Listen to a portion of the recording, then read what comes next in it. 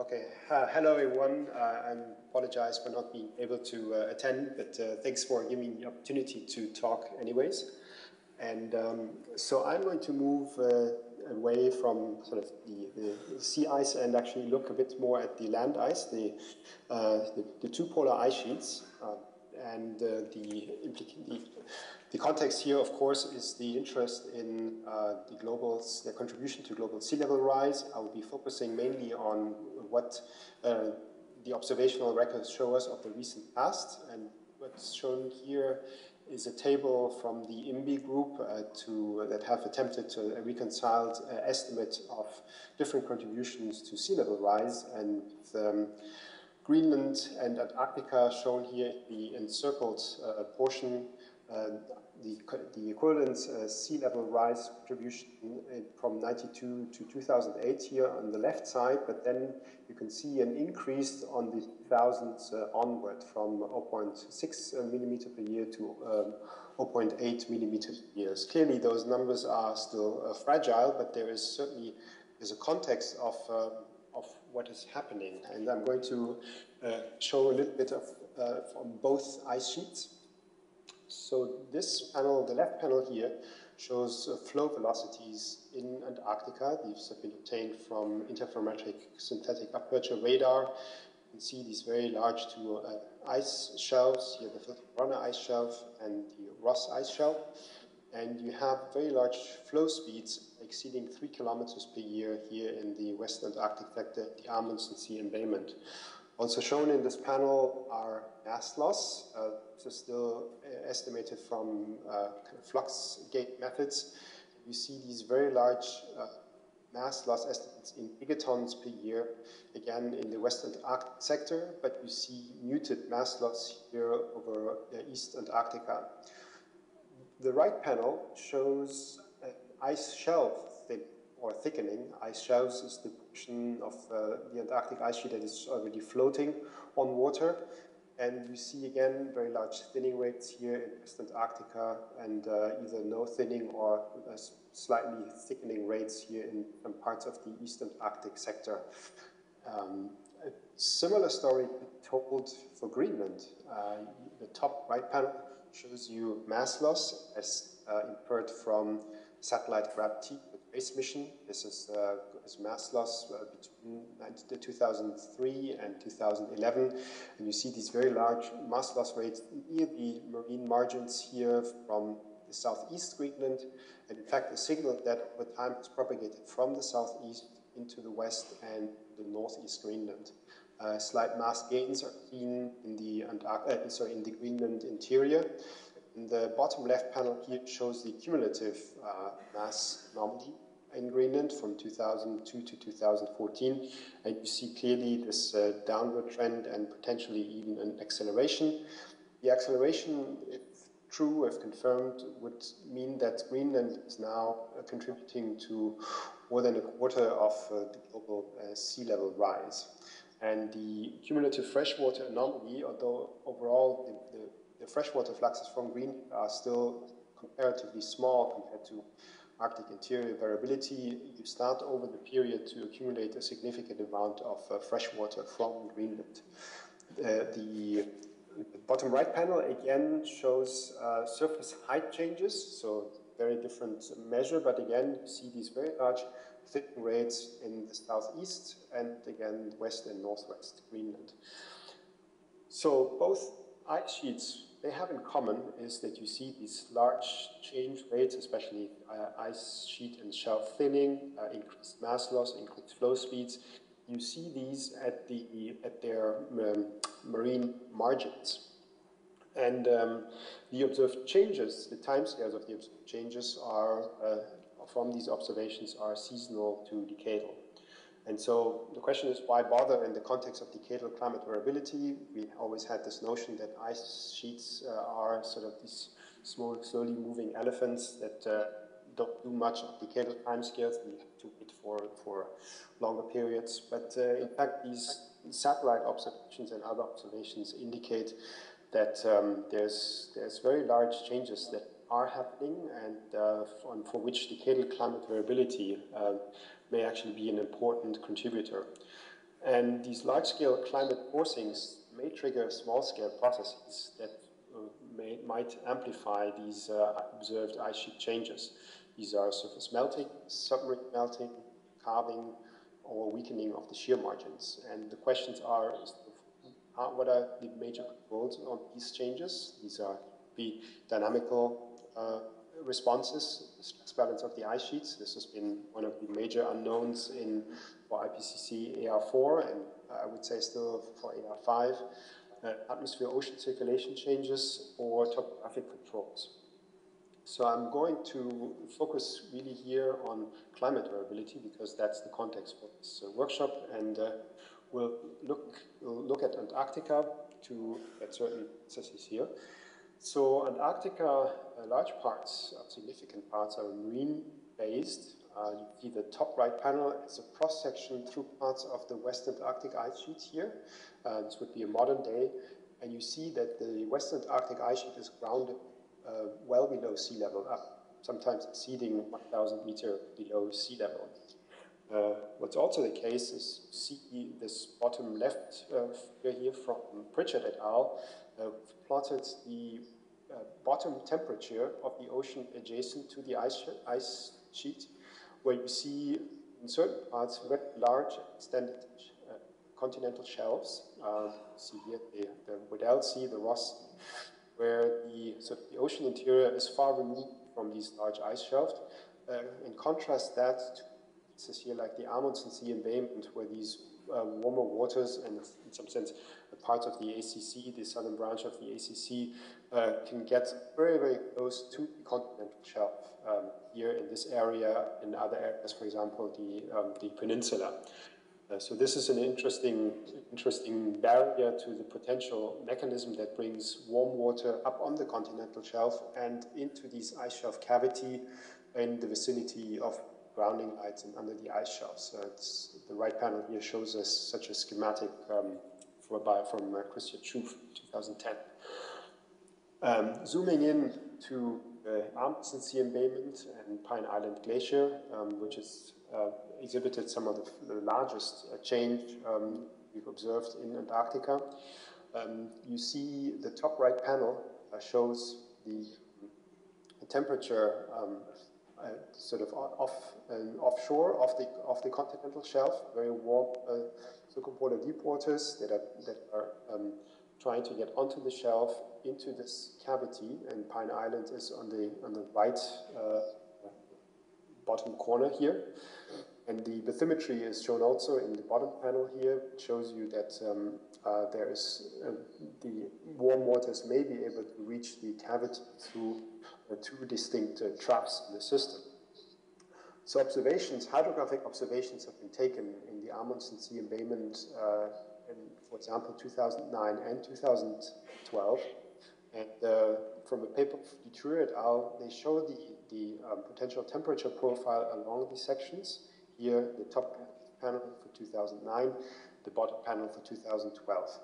And what is noticeable is that there's a very important change in thermocline depth between 2009 and 2012 period, which means that in 2009, a shallow thermocline, there was a potential much more of the circumpolar deep water to enter the cavity compared to the situation in 2012. And it turns out now that this thermocline depth variability is determined by Amundsen Sea embayment wind anomalies, which in turn, it seems, are modulated by Linear 3.4 teleconnections. And to show this in more detail, we see here on the right, you see a panel time series of surface wind anomalies. The unfiltered anomalies are the black curve you see here, and annual filters overlain here is the red curve. And also at this figure we show sea surface temperature anomalies in the Linear 3.4 box, green. And the middle panel shows the resulting wind anomalies for 2007 in the region of interest here in the Amundsen Sea embayment again. And the bottom panel, what appears to be the teleconnections that link tropical sea surface temperature anomalies to what's happening here in the Amundsen Sea embayment. Similar observations has been made by Decadal, who show these very important potential influence between SST anomalies here in the tropics and the high latitudes. See in the bottom panel the correlation between the linear 4 index and wind anomaly that exceed 0.5 in, again, the region that turns out to be the Amundsen Sea embayment. So an interesting sort of climatic forcing of what's happening in the Amundsen Sea embayment. There's, of course, other mechanisms as well. Spence et al. Explores through model-based studies the impact of shifting southern hemisphere westerlies, and specifically they consider the shift by order of 4 degrees southward and also increase in the amplitude of these wind strengths. Notes sort of an important impact on the Egmont pumping. In fact, what they see is a weakening of the nearshore Egmont pumping and also a weakened coastal currents, which in their models show that the weakened nearshore Egmont pumping will basically bring warmer water that is otherwise sort of subdued to the continental, to the Antarctic slope front, is brought this change scenario to higher to the surface. And in the context of what we're looking at, this means that more of that warm water might be able to enter those ice shelf cavities.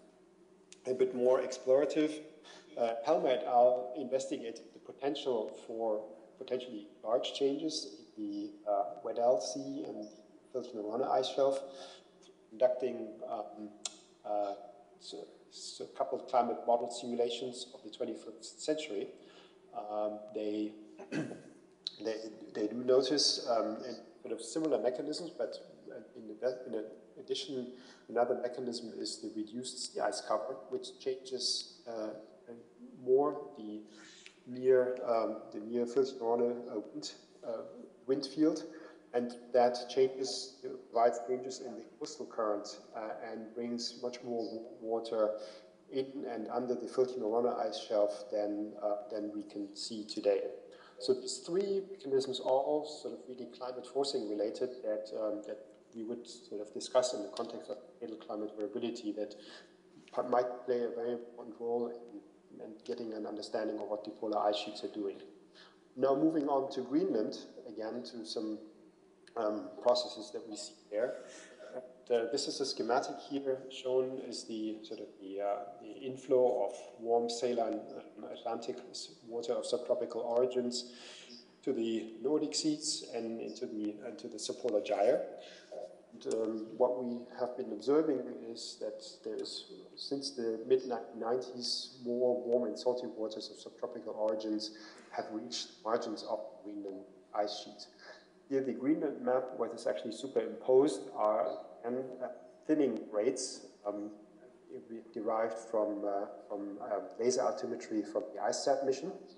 This is from Pritchard et al.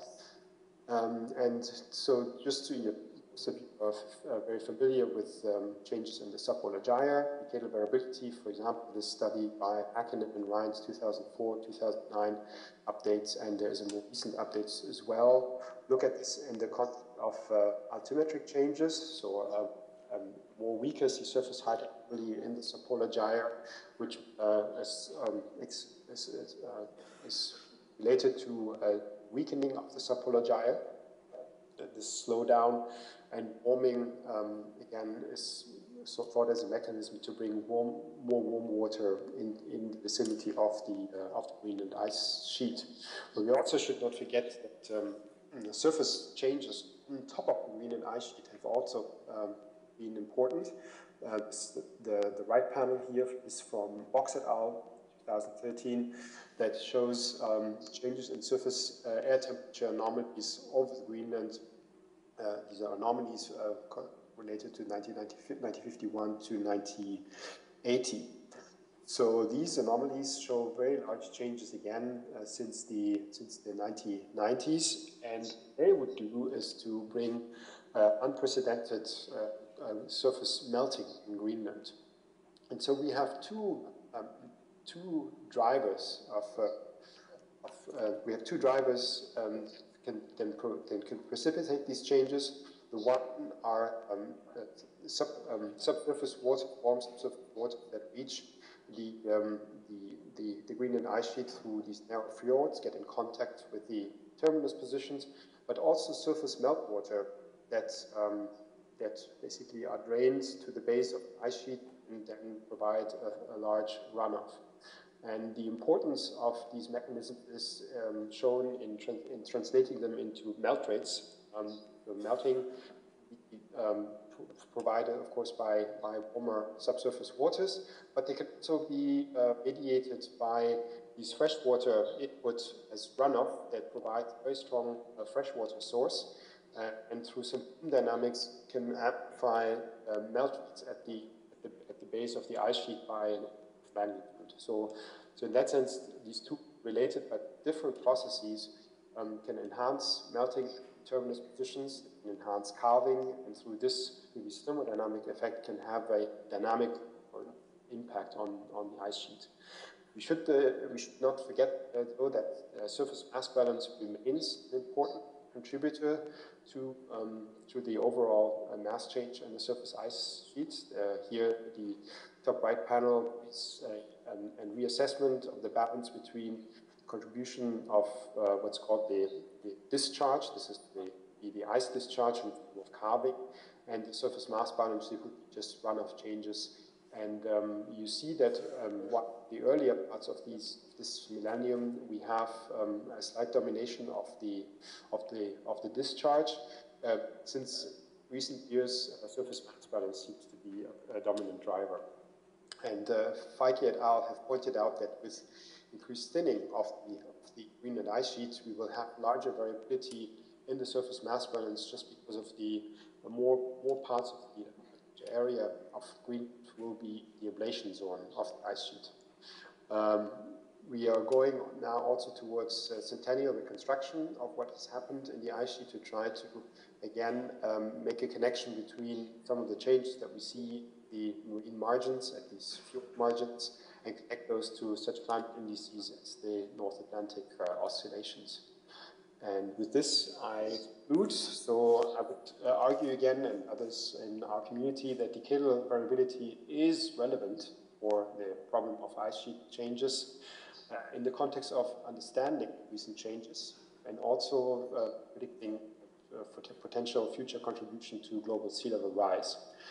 Also, mechanisms, despite of what I've shown you, will remain rather uncertain, and so a lot of this is sort of evidential, but one of the major problems that we have is the observations are very sparse, they're challenging to obtain, especially in the context of process studies at these very difficult to access interfaces, and obviously the time series are way too short in duration to say anything about really decadal variability in the true sense of what is being discussed here. The detailed process understanding is required to unravel the link between climatic forcings and the glacial response. And what we actually do need is both small-scale observations to unravel some of these processes, but then also long-term monitoring at the marine margins to actually get a very good record that is relevant for climate studies. And so you see that this is a fundamentally multidisciplinary and international challenge, and challenge for which climate dynamicists and CLIVAR have a role to play. Thank you for your attention.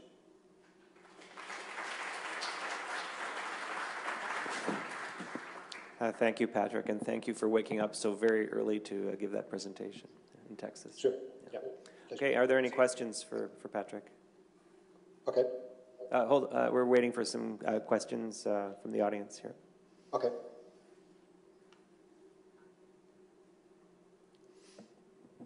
So in the previous talk, this is Paul here, there was a discussion of impact of cloud processes on Greenland, and I guess that plays into the role of the surface mass balance that you raised right at the end. And so do you see any sort of Could you synthesize any challenges for us to discuss in the afternoon about how we could better coordinate those studies of, say, cloud processes and focused on, I guess you need, let's say, focus on Greenland itself as a starting point, yeah. I think so. Yeah, I think so because so of course a lot of attention is paid to ice sheet ocean interactions, but I hope to have convinced you that actually what's happening on the surface of Greenland is a very important contributor in terms of a buoyancy source that might amplify the melting at these termini positions.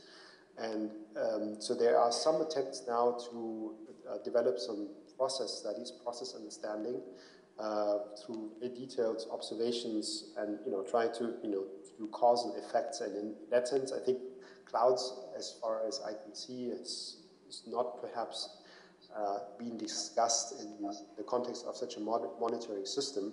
And so I think that basically that it extends this chain of mechanisms that we perhaps need to understand to order, to translate what's happening at the surface of the ice sheet or the atmosphere above it to melting at the terminus position. So yeah, it's a bit of a long-winded answer, but I think it would be important for process understanding to link this to the climate variability over Greenland, to runoff, which is very, very difficult to measure at the terminus position, and then subsequent melting at the terminus.